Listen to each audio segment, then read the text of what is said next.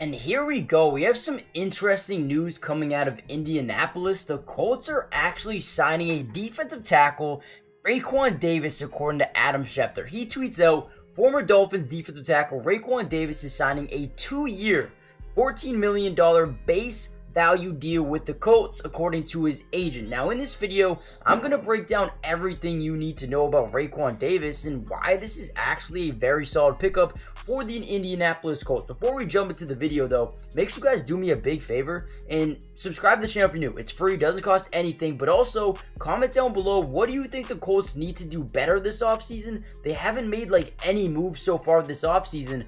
Where do they need to improve the most going into the NFL draft? Give me some names, give me some free agents, and positions of need going forward. But let's jump into Raekwon Davis and what he brings to the Colts. Now, when we sit back and watch some Raekwon Davis film, there is one thing that stands out to me is his size. He's kind of big, 6'7", 335 pounds, right? But a second-round pick out of Miami, or out of Alabama to Miami. He's been in the NFL for about 4 years now, tallying up over 120 tackles, 59 solo, 2.5 sacks, but as well 12.5 run stuffs. Not as good as a lot of people thought he was going to be coming out of Alabama, but sometimes in the NFL, all you need is a little bit of a change of scenery, and that can really help you break out. Now, the one thing about Indianapolis is they have some guys up front that they really like. For example, Grover Stewart, right? DeForest Buckner, they like these guys. Then you have Samson Ubicom and Kwity Paye. So they have guys up front that they do like. However, I think Raekwon Davis can add a sense of depth, rotation off the bench. Whenever you deal with an injury, you need rotation pieces, you need depth, and Raekwon Davis is a guy that can do exactly that, right?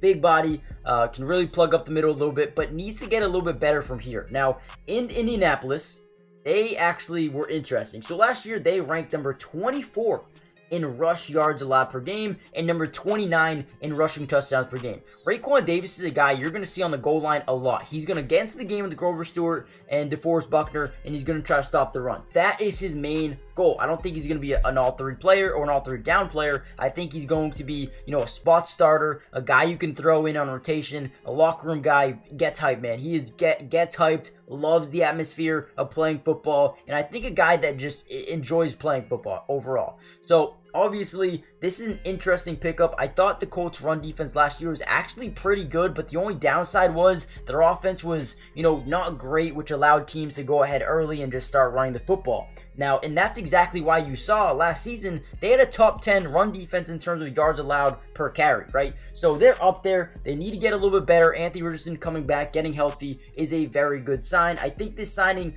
doesn't change too much. It's not a needle threader by any means, but there is a lot of other things that they need to do, right?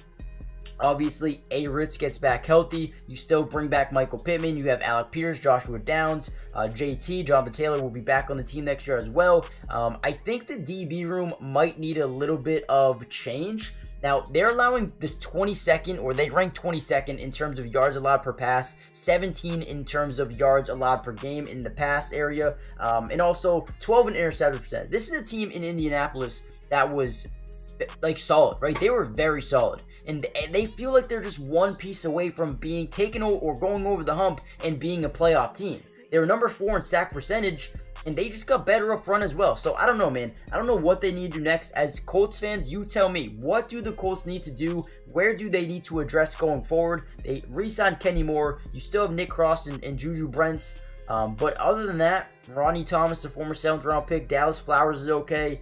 I feel like they really need to hit in this draft, and they really could. So hit the like button, subscribe if you're new, join the family. I'll see you guys in the next video. Peace.